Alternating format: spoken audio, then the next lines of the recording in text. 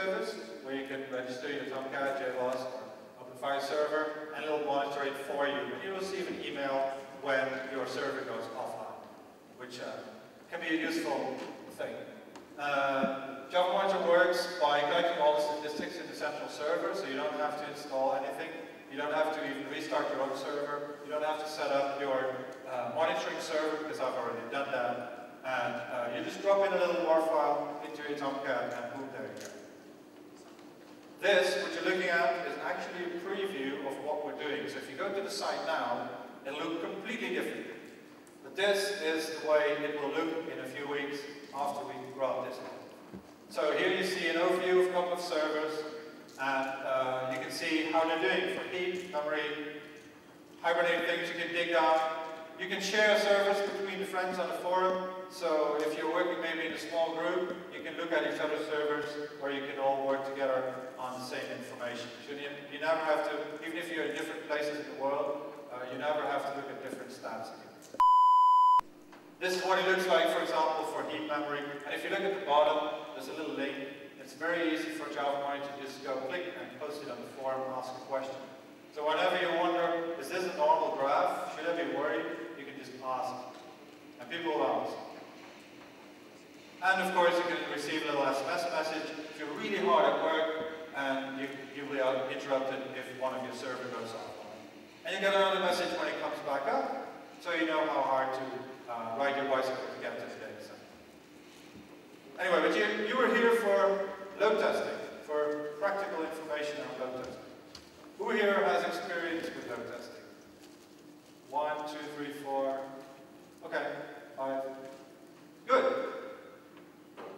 I really like it. One of the things I really like to do is load testing. But I like to do it in an environment where my work is effective. And this, you know, if I'm just load testing for the hell of it, I don't like doing it. Right? So what I'm going to do in this presentation is give you all the things you need to be able to run an effective load test. Also, to decide when not to do it, when to leave it and hand back the assignment. Okay? All right. I like to start things with the end in mind. So this is my last slide. This is the practical advice that I'm going to give you. People who've seen my previous presentation will know the first statement. It's in all my presentations. You need to understand the goal. You need to get commitment from the environment. Everybody needs to work with you rather than against you. Do the math. Well, we'll go through all of these, not necessarily this one, and I'll help you understand what I mean by all this. So let's start with the first, understanding the goal of the load test. All right, so this might be a goal. I can't stand here. Is this, in your opinion, is this a good goal for a load test? I see some smiles. Are you there? I mean, you're there, yeah? Okay. So, yes or no? Is this a good definition? I won't hurt you. All right. What can I do? Is this a good, yeah? No? Yeah? Okay. I don't like it. You know, it's very system oriented. Alright? So, how about this one? What do you think? What do you think loudly, please? It's better? Yeah, I like how it fixed product, how it serves form of action. You know, it has a result in it. It's also completely wrong. If I sum up all the requests for load tests I've ever had, it comes to this. Somebody's worried about something, and there needs to be a load test to prove that that bad something is not going to be happening. How do we do this? All right? Notice that the system doesn't actually matter in this. And there's a version of this that I use, it's a bit more insidious, is that somebody is worried that he gets flagged when something bad happens. And it's a person who has money, because he has the money to hire a freelancer to talk. So that's good. Well, oh, did I say that? So, your job in a typical load test is not about the system. It's about that person who asked you to perform the load test. What is he worried about? That defines the goal. Because you can come up with all these fixes But if it doesn't match the goal, nobody's going to implement those fixes. So why did you do the load test if people don't implement your fixes? So you need to get that person's commitment, and you get it by serving his or her goal. Okay? So this is typically what happens. They heard something that their new site, they're doing a startup, and they've got this one machine, and they're going to be featured on some Dutch news site. And oh, they're going to have 200 million hits, and oh God. And all hell breaks loose. And they don't know what to do. And engineers go, oh yeah, well, you need to do this and that. And they don't speak the same language. So the managers get more worried. It's like, why do I have to do what? How many I have to scale up? What does that mean? How much does that cost? So he gets worried, they talk to his friends who are also non-technical, and they, sort of fuel each other. So by the time you get to talk with that person, he's all over the place, right? They give you a right state of mind. So you have to talk this, and that feeling that's beneath it, you have to talk that down to the point where he says, oh, okay, that's good. This I can handle. How do you do that? Right? Are there any managers in the room? Oh no. I used to be one. Yeah, one, okay. I'm going to tell a little secret that you and I know, nobody else, right? This room is going to know. How many people know this? Manager math. Right? It's very important. It's one of the most important tools that a manager has. How does it work? Don't tell anyone I'm saying this, yeah? Simply our secret.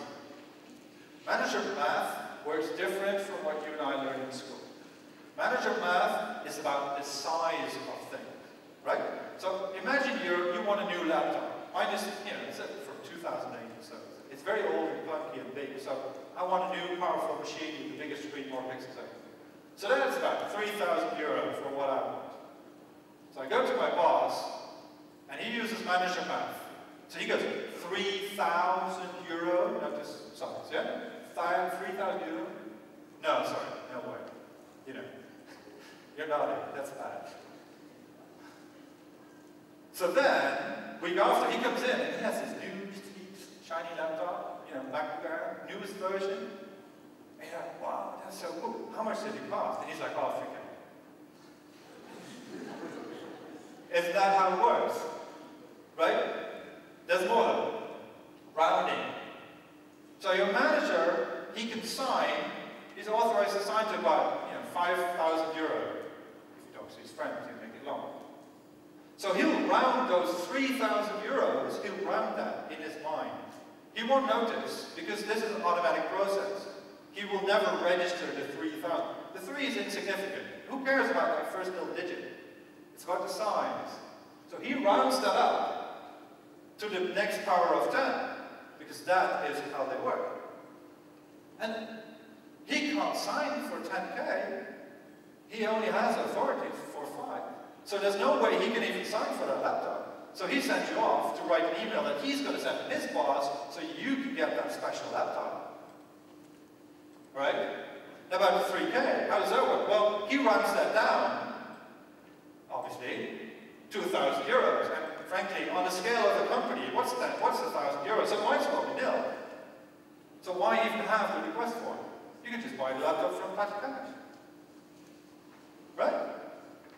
So this is management. This is how management thinks.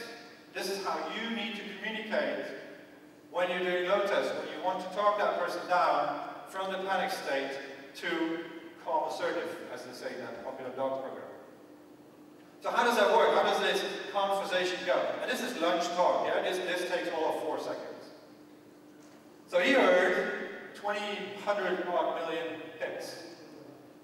And that's ridiculous. Come on. It's a Dutch news site. There's 16 million people. If all the babies start clicking on the site, we have a different problem than your performance, yeah? So 20K hits is something that's more reasonable. I mean, it's a small news site. It's not even the most popular one. So what are we going to get? 20K hits, and we have that today. But he said, oh, no, we can't do that. We'll die, and, I'll look bad, and I'll be fired. All right. So I'll take 2 million. We'll count half the payments. We'll work with 2 million hits. That's reasonable. And they'll probably agree to that. And then well, that's over a month. I mean, the news site, yeah, they hit you, and then your front page and then you drop down, so it takes about a month for that traffic to reduce to nil, so that's about 100K hits per day, okay? But yeah, there's a peak at the first day, maybe a week, so 500K per day. And then there are, well, how many seconds in a day? Lots of them. Notice, manager line. He doesn't even register that number yet. This is lots. 1-3 lots. So there's 10 hits per second, you know. You don't need a calculator for this, you just cross up the zeros. That's why manager math is so powerful. 10 hits per second. And well, you know, the test hardware, it's never the same as it is in production. Today, I'm working for a client and they actually have a production-like test server. I'm completely amazed. I've never seen this. So you know, your test hardware is probably the old stuff, previous production hardware. So, I'm going to test for 10 anyway, because 10 hits per second, come on, everybody can have it. And then you know, there's about 7 SQL queries per page, you know, in a reasonable system. That number 7, don't take it from me, you have to check with your own system. Today I'm working with a system that has about 100. My own system has about 2. It's all over the place, but you need to know that number. And you can fill it in, and then you can calculate how many hits you have in a database. 100 queries per second, I can do that on my phone. Load test done. And you haven't left lunch yet, you can still finish the bread.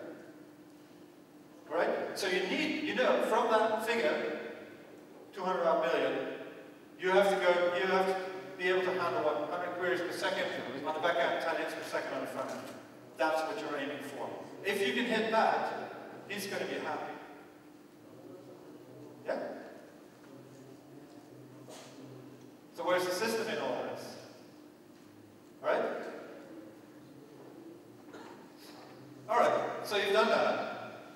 And I'm a freelancer, so I usually come into companies, you know, pretty clean. I don't know the company, so I have to look around. How does the company work? Who is important and who's not? This is your typical company with the silos of operators, DBAs, IT. Usually pretty thick walls between them.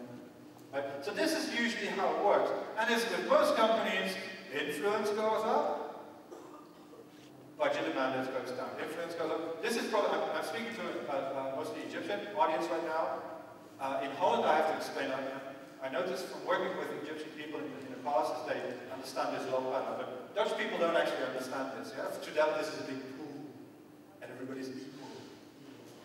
And it doesn't work like that, but yet they believe it is the thing. Anyway, so I'll skip this slide. So in reality, it's a bit different. You know, IT manager, he's a dog. Nobody talks to him. Everybody passes it by, even from upper management. Ops is overstaffed. They should have 5 guys. They got 2. They work up to here, and they don't actually know Linux very well. They're Windows guys that have been forced into it. And the DBAs might as well not be there. They're in a different floor. Imagine that. You can't even see them. So you don't hear about them. They've got this thick wall about them. And there you come. So where do you live?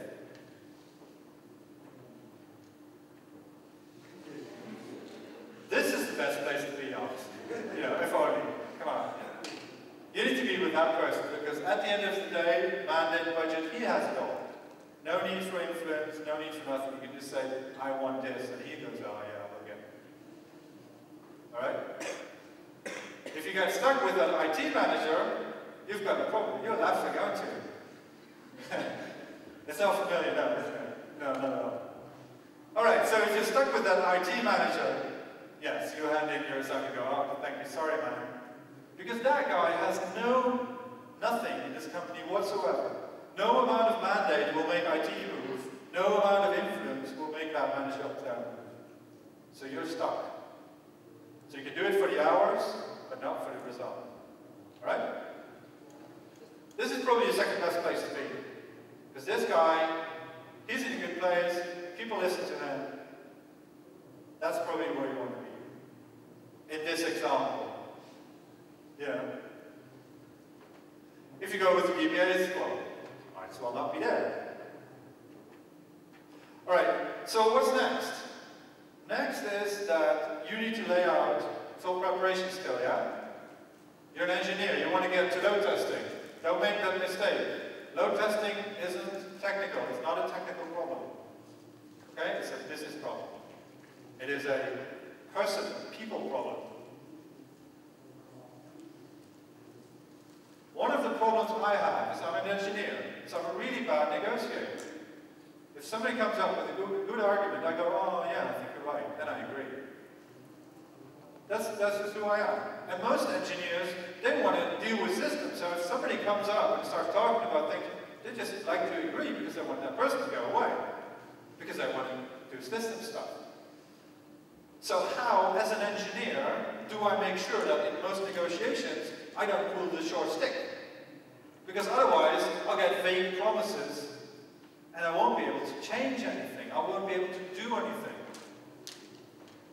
So the trick I use is I measure commitment in man-hours. So you get big stories about how committed they are to your work, and how well you're doing it. And then you ask, and maybe you should rephrase the question is, all right, so this commitment that you're giving, how many man-hours is it? Write that down, please. Not verbally, I want it written. Because a promise isn't a promise until it's written down, and you can put his name on it. Okay? I've had lots of promises. If I got everything I was promised, I wouldn't be standing here. I'd be running this place. But no, I'm standing here, yeah? So commitment is measured in man-hours and in written man-hours it should be. That is the key. In any company, man-hours, is that true in Egypt? In Holland, in any company, man-hours is the currency. Money is irrelevant, man-hours. It all translates to man.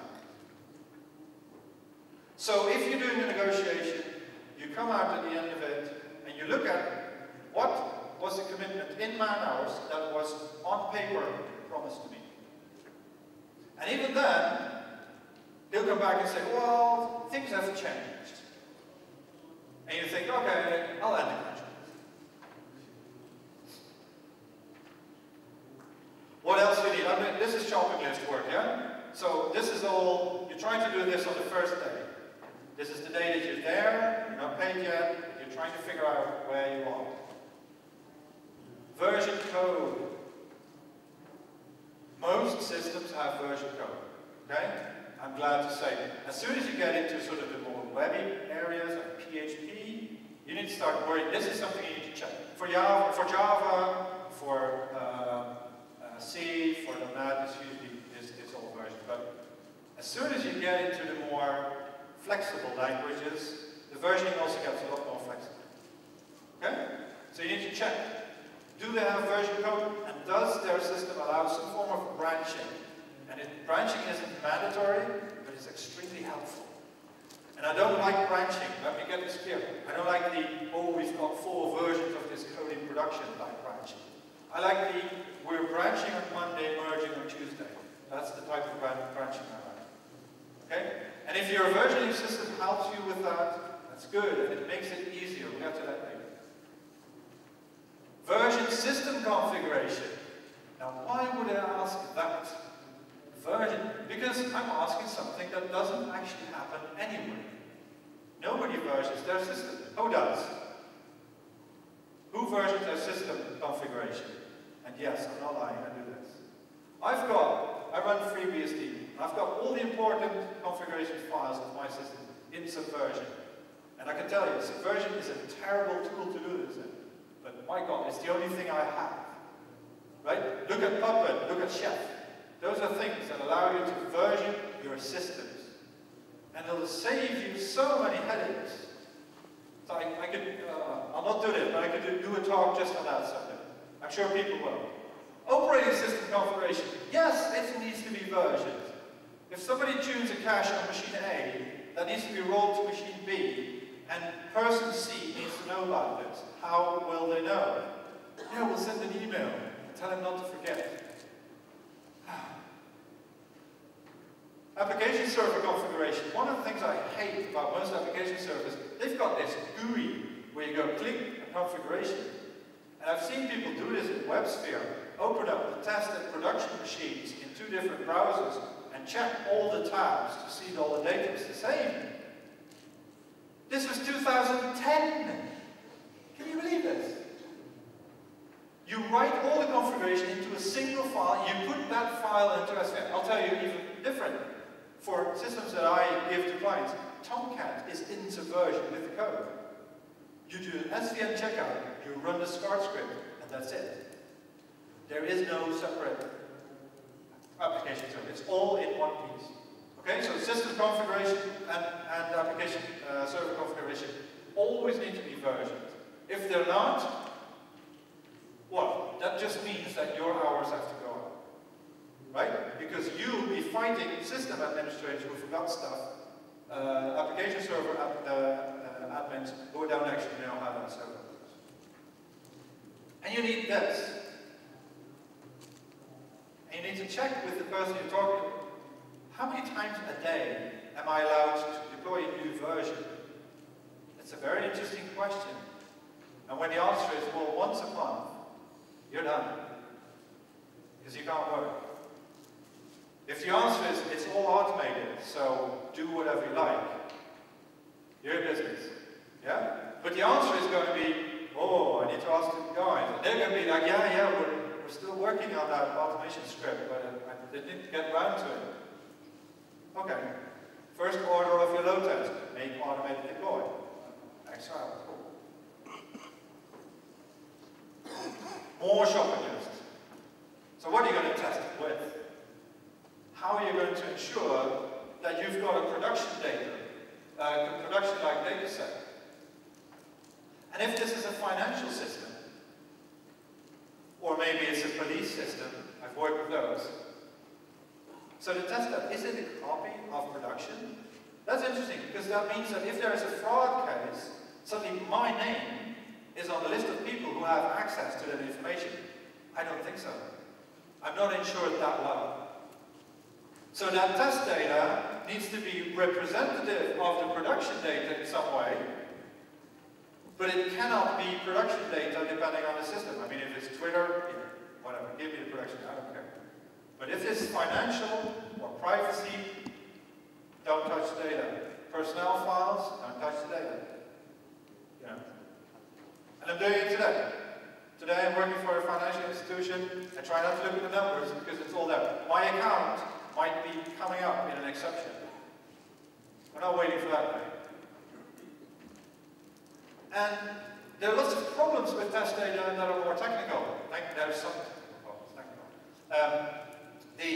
For example, what I do now is I load test Java monitors. So I generate a lot of users that have hosts that are all simulated. But the problem is, all of these hosts end up in one account. So my indexes on the database don't actually work. Because the distribution of hosts that are sending data and the hosts that are not sending data is completely off.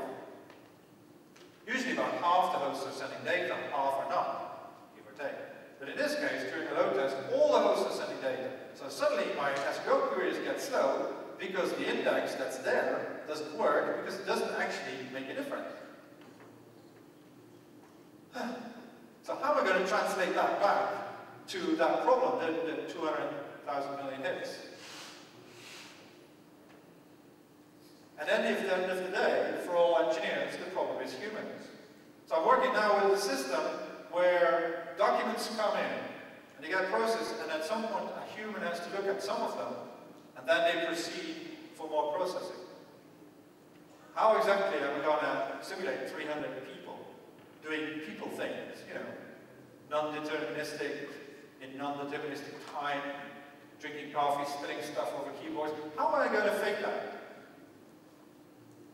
Good luck. I don't know. What we do now is we've got a little script that pretends to be a human. But due to the fact that we only have 2 machines that we can actually run this stuff on, well, they work as if they're superhuman. So they never have any wait times between getting the data and giving the answer. Which means that those 2 machines are simulating 40 superhumans rather than 300 normal humans. So the effect is that my data set that usually sort of evenly distributed. So I've got a couple of documents in the pre-human stage, I've got a couple of documents, a couple being, 200,000. In the post-human stage, these humans are so fast that I've got no documents in the pre-human stage, and all of them are in the post-human stage. So my load test is actually testing the second part of the system and not the first part.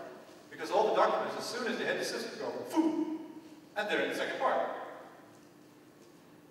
So we switch off that script and then start it again. It's a lot of manual labor involved. And it doesn't make for very good tests. Humans are terrible machine operators. So I think the message of the past two slides was, don't try to replicate production, unless you can, unless it's easy, right? But usually what I do is, I try to get as close as I can, and then I bring back manager math, because it helps me here as well. Right, so this system has 46 cores, this one has 8. But this is a new machine, that's an old box.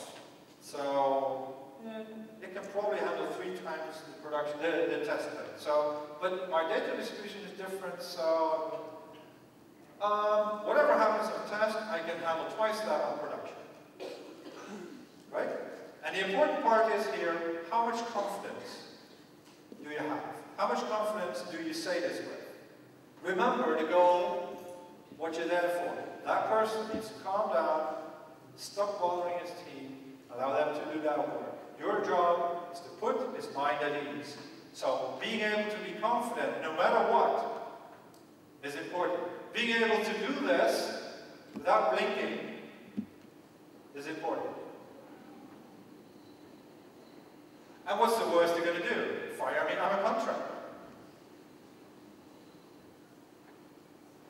So what you do is you determine sort of a test to live ratio. You're going to say, and you bring in all the factors that you can think of in that conversation. And then you use manager math to extend it.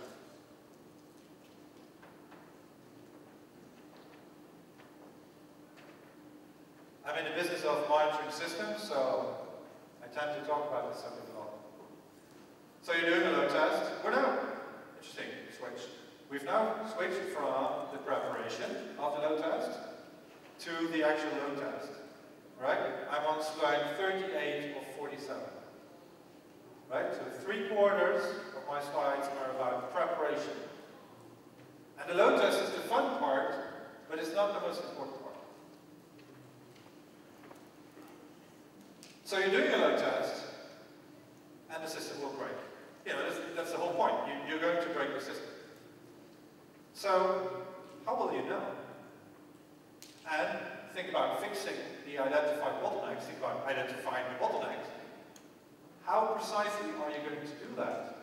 So maybe, I said switch into actual load testing. Wait, maybe there's one more thing we have to do in preparation, which is monitor your system. You need to set up some way to be able to look at that machine and say, yes, it's operating beautifully, or no, it's not. And here's where it breaks. How do you do this? It's very simple. You install any monitoring system. Obviously I'm biased, so Java Monitor is the perfect candidate, but there are hundreds of these. And it's all open source. You literally drag it in from the internet, install it, it works, and they're all beautiful, and some have features, some have no features. Look at them, install any of them, and start monitoring. Okay? What do you look at? You look at CPU, disk I/O, network I/O, number of documents processed, number of use cases handled, number of requests. Anything that can help you identify bottlenecks in the system. I'll do a bit more on that later. But the most important point is you need to be able to see the whole system. And if you go to a place where I wasn't contracted, and they say, look, yeah, you can't actually monitor the system because per metric we have to pay HP a certain amount, and that's so much we don't have budget for that. Right, so you're deliberately blindfolding yourself during a load test? Alright, so why exactly did you ask me in here? Because, we don't need to be talking. You need to be talking to HP. And after that, you can come back to me, because I'm not working blindfolded. I said, well, maybe I can install my own monitoring system. No. You can't touch it, because that's the operation. operations department. Whatever, thank you. It was a good conversation, but it never resulted in a contract. Imagine why. So you need to have a monitoring system, and I think personally as a developer you always need to have something. You always need to be able to say with confidence, hey, my system is using this much memory. My system is using this much I/O. Our bottleneck is I/O, is memory, is number of file scripts. You need to be able to say that. Yeah? It means you need to understand your system. And when you do, load test